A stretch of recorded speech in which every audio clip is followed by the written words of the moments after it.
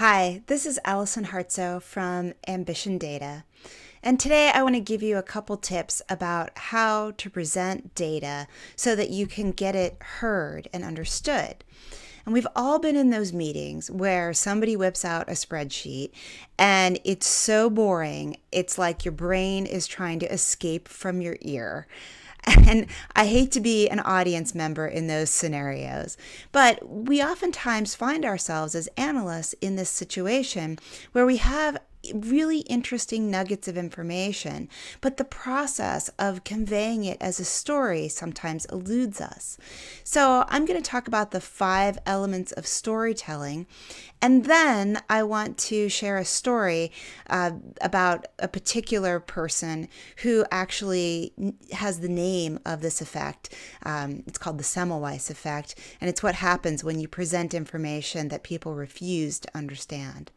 So first, the elements of storytelling that I think any analyst can use are 1, set the scene. You have to help people feel or understand the problem. I like to do this by explaining a particular customer and their challenge or what it might be like for them coming through. Really paint the picture about who that person is and what they're trying to do. And then the second element is to present the unresolvable problem. What is the crisis that can't be done? They keep giving their credit card, but they can't check out. They keep contacting customer service, but the number doesn't go anywhere. Whatever that unresolvable crisis is. And then explain the third step, which is show how you've tried and failed different avenues. We tried to change this icon to make it more visible. We tried to do this. We made 16 recommendations. Nothing has happened. Whatever it is that creates that escalation of what you've tried and failed is the key third element. And then the fourth element is the key discovery. Sometimes I pull this from other competing businesses or from academic literature. It's been discovered that when a particular payment system is offered, we can increase checkout rates by 50%, whatever that key element is or that key discovery, or maybe it's something within your own data that you find. But that key revelation should be the overwhelming solution that people feel like, oh, this would really help us solve these customers' problems. And then the fifth element, the final one, is the resolution. This is that feeling of satisfaction that you can say, and we gave it a test flight on a certain internal area in a limited scenario, and here's what we found. It looks like this would be a really good case to roll out across our sites, or it looks like this would be an amazing thing to try for the customer service team.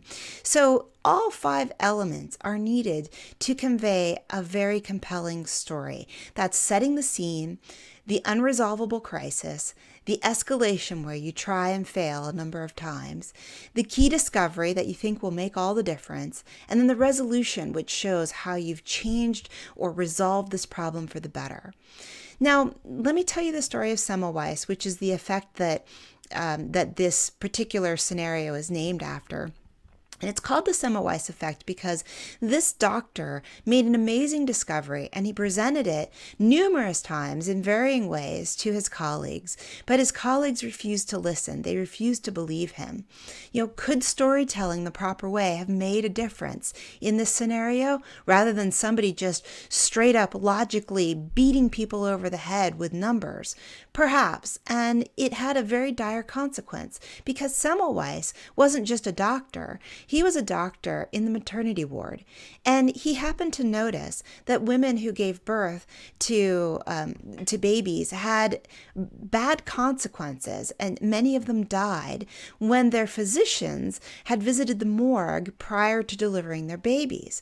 And what the physicians were doing, unknowns to them, is they were bringing the germs from visiting the morgue, from visiting dead people, right to the newborns and their mothers. And this was before people knew about germs, and they didn't believe that there was something invisible there. And Semmelweis spent his life trying to convince people that these invisible elements were there. And can you imagine how crazy he must have sounded? But what would it have looked like? How would our scenario be different? How many lives would be saved if he had used the elements of story to present his data in a way that people were more receptive to hearing, to helping them live vicariously through these young mothers, through these broken families that must have suffered terribly? That emotion is what you need in data storytelling, and it's how to get your message across.